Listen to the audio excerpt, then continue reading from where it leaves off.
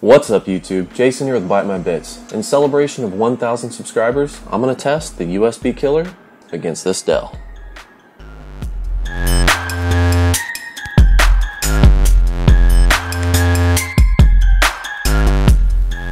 The USB killer was introduced earlier this year, I think in February on the 25th, 2015, as a proof of concept for a USB device that could look like a standard USB flash drive that you can plug into a computer that could effectively fry that computer.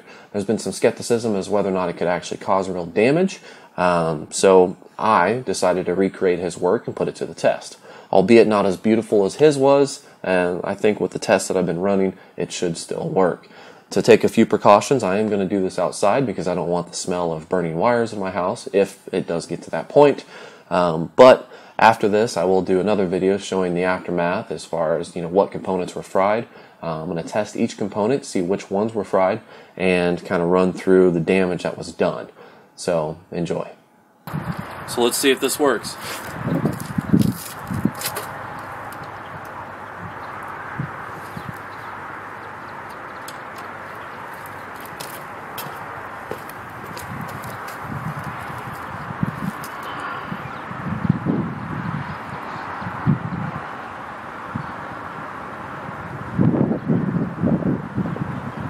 It's lighting up, but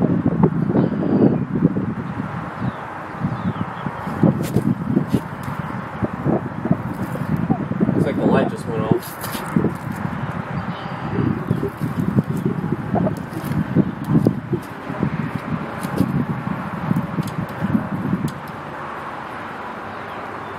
Huh, there's smoke.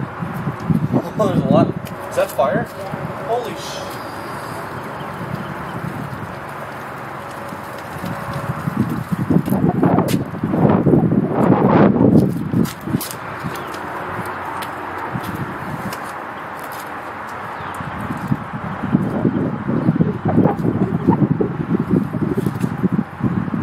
It's on fire.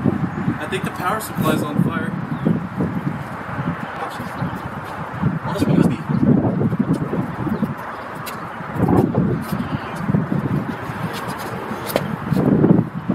Well, apparently you can set a computer on fire with the killer USB. Although I don't recommend it.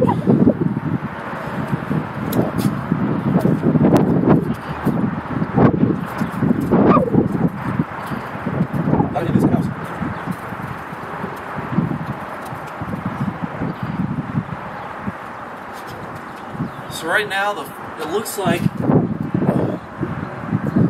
the power supply, everything inside the power supply is on fire.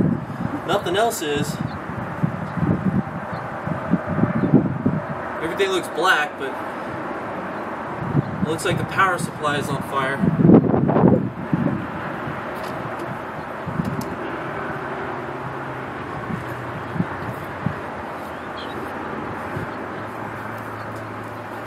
Alright, let's take a look inside.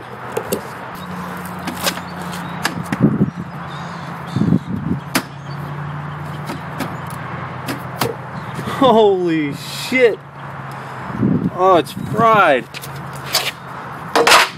Oh wow, it's hot too.